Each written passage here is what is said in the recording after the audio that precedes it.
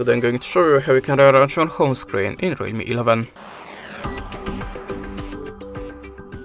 So if you want to open the home screen settings, just hold the finger on the display. Now we can start from the wallpapers. If you want to change your wallpaper, just choose your favorite one, like this one for example, and click on the apply. Now choose the place for it. I'm gonna pick it only for the home screen. And that's it, we should have a new wallpaper now. The next one, icons. If you want to change the design of your icons, you can do it by clicking these features or just tap on the custom to make your own one. So there you have a preview, so remember of that. And the first, you can change the shape of the icons, the size of the foreground, the size of the icons. You can also choose the system colors, but personally I don't like it.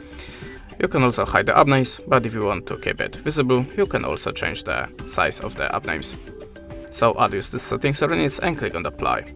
Now we have a new icon design. Okay, now the widgets. If you want to add any, just hold the finger on anyone and choose the place on the home screen for it. Click on the done.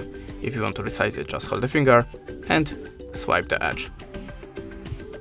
If you want to remove that, again hold the finger and choose remove widget. Configure it at the pop-up and that's it. The next one, layout. If you want to change the amount of duplication, the rows and the columns, so just tap on anyone to check the preview of the home screen and click apply.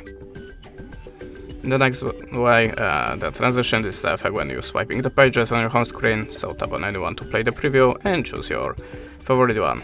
After that, click on apply and that's it. Now we can go to the more, and here you should see the home screen mode. You can switch it to the standard mode like iPhones without the drawer, but you can also change it to the drawer mode and have a shelf for the apps. If you want to make a new folder, just hold any app and drop onto another. We have a new folder. Now you can change the name of it here. If you want to remove the folder, just hold the finger on it and choose remove. You can also enlarge it. And that's it. Thanks for watching, leave us a like or a comment, and goodbye.